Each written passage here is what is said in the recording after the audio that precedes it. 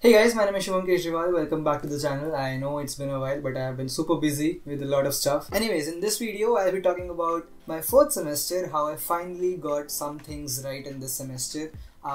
Spoiler alert, I was able to actually secure my CGPA. So this semester's SGPA of mine was 9.56. So yeah, the semester kind of paid off, and I'm going to talk to you guys about what exactly I did in this semester, how I figured out what things to do and what not to do in order to secure a good enough CGPA, which I guess I did.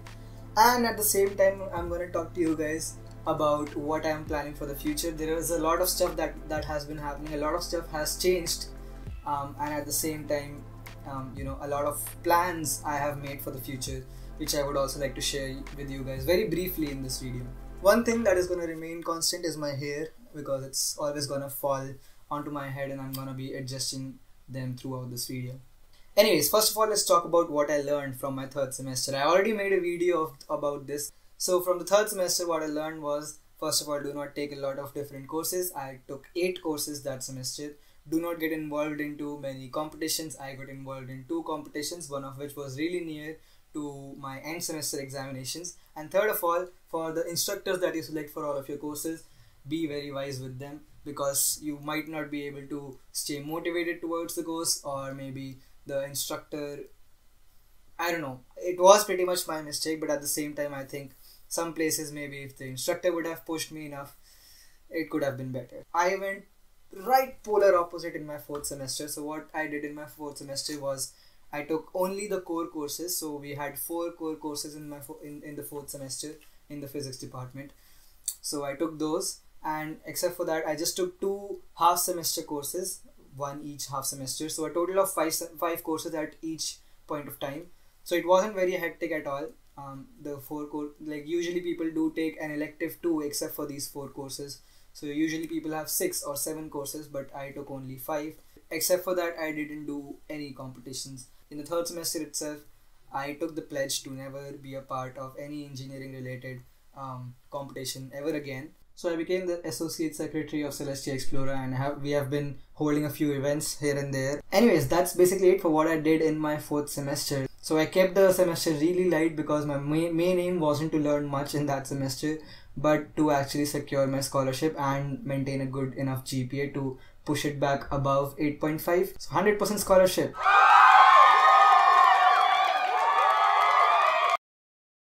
But the summer of 2020, the summer that just went by and it's still technically going on, that was quite a different story because well, first of all, I applied for a lot of internships, summer internships and things like that at many different institutes. So I applied at ICTS, I applied at this surf program for Caltech, which I didn't get into obviously.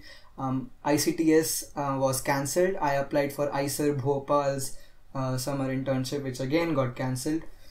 And finally I got an internship at IIT Bhubaneswar. So I was assigned a supervisor there, and it was a long distance kind of thing, and we maintained contact through MS Teams. Microsoft Teams is a software which lets you video chat and exchange documents and stuff without ever having to leave your room. My internship project was on quantum computing, and I learned a heck lot about quantum mechanics and computation and the combination of them both through this project. But again, I had to keep in mind that this was in quantum computing, and at the same time my field of research interests as have always been cosmology and astrophysics. So that you would probably know that if you have been following this channel. And yeah, so quantum computing is a field that is very different, but at the same time later, while studying some topics in astrophysics and cosmology, which I would also come to, I found quite a few things, quite a few ways of applications that I thought were similar to what I did in that quantum computation project. And again, that gave me a lot of insight into how to actually write a review paper, how to actually go about being a part of a collaboration between a teacher and a student for doing this type of a project. I had around 25 references and citations in this paper of mine that I wrote. It is not technically a paper as of now because I haven't gotten it published anywhere. So it would be better if I call it a draft or more of a manuscript or something like that. But yeah, it did give me a lot of insight into many different aspects of actually being involved in research. Except for that, I was also selected for this ICTS, International Center for Theoretical Sciences summer study program called Light and Beyond. So it was a program on light. So it was a combination of many things which surrounded around the theme of light. Yeah, I'd really recommend you guys to also keep a lookout, not just for these internships and research opportunities at universities, but also for summer programs which actually offer you to study something. Anyway, so yeah, that's what I did till my summer of 2020. And now let's talk a little bit about the future, what plans I have for the future and what I'm currently doing. The university has proposed an online methodology of teaching, as was done in the later half of the fourth semester. So my fifth semester is going to be online too. I'm planning to keep it quite light this time too, but I'll take 4 core courses, the 2 CCCs just like last time, but this time I'm trying to incorporate another elective because I have to cover my course requirements, my degree requirements. I'm planning to take 1 in maths department so that I can also work towards my mathematics minor. Except for that, I'm also planning to give the GEST entrance test in 2021. So it happens in February every year, just to get an idea of how exactly these GEST exams and all go. So I've been planning on preparing for it, haven't started anything as of now because I haven't had the time to do so. And one very important thing that I haven't mentioned till now because I wanted to save it for the end is that I'm also planning to take up another research project, this time a year-long research project at Shiv Nadar University.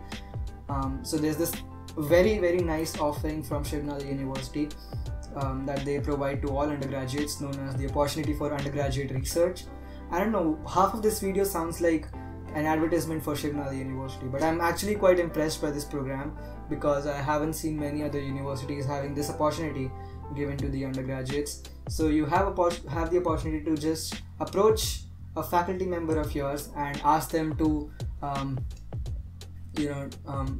give you with a research project, and sometimes they would be interested, sometimes they won't, and sometimes you would be interested in the research projects they have to provide to you, and sometimes you won't. And at the same time, of course, you can take a topic that you have already in your mind and just approach the relevant faculty with that particular topic, and you can expect them to help you work on that, and that can also convert into an OUR. OUR is basically Opportunity for Undergraduate Research, which is the program under the umbrella of which all of this can happen. So I'm probably going to be doing an OUR under a professor in the physics department itself in the field of cosmology. It would be something to do with data analysis, but yeah, I'll keep that to myself for now. Anyways, I've already started reviewing a few topics that are relevant to this field of research, and this will last up till February or March of 2021. And after that, just like how you present research papers, you'll be asked to present this in front of a whole panel. Anyways, that's pretty much it for this video. I didn't intend this to be anything very spectacular or something. I just wanted to give you guys an update. Thank you so much for watching. My name is Shubham Kejriwal, and I'll catch you guys in the next video, hopefully sooner.